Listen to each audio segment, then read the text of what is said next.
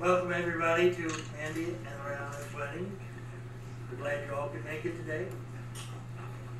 Marriage is the uniting of two people, two minds and two hearts, in one common path. That is the path in life.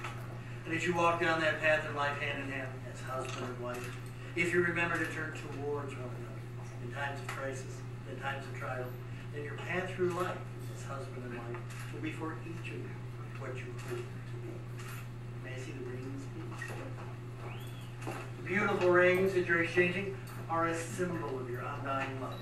For first, the rings are made of a material that doesn't tarnish, signifying that your love for one another should never tarnish, but remain always as beautiful as it is this very moment. Second, the rings being made in a circle and having no end show that there should be no end to your love for one another. Turn and face each other, please. Take this ring, place it upon your bride's left hand. Holding the ring on her finger and looking into your bride's eyes. Repeat after me. With this ring, I thee wed. With loyal love. I thee endow. And all my worldly goods. With thee I share. Take this ring, place it upon his left hand. Holding the ring on his finger and looking into his eyes. Repeat after me. With this ring, I thee wed. With loyal love. I thee endow. And all my worldly goods. With thee I share.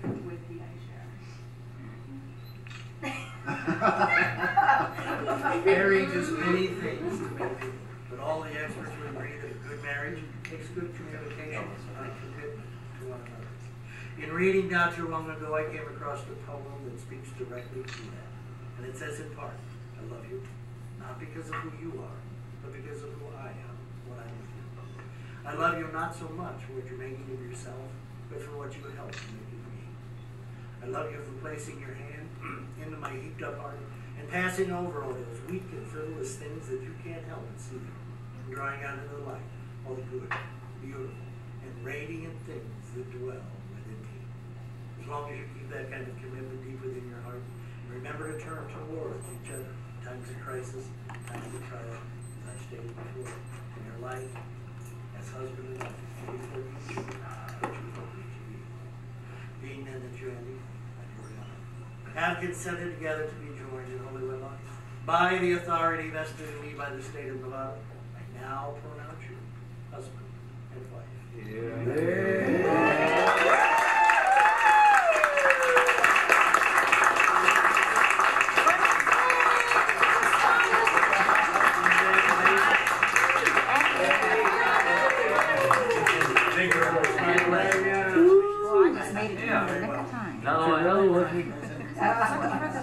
Ladies and gentlemen, Mr. and Mrs. Martinez.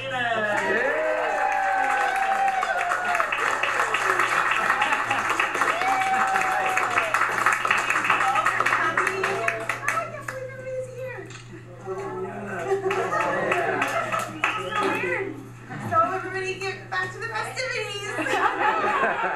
There's tons of food, tons of liquor. Everybody. You gotta drink it all.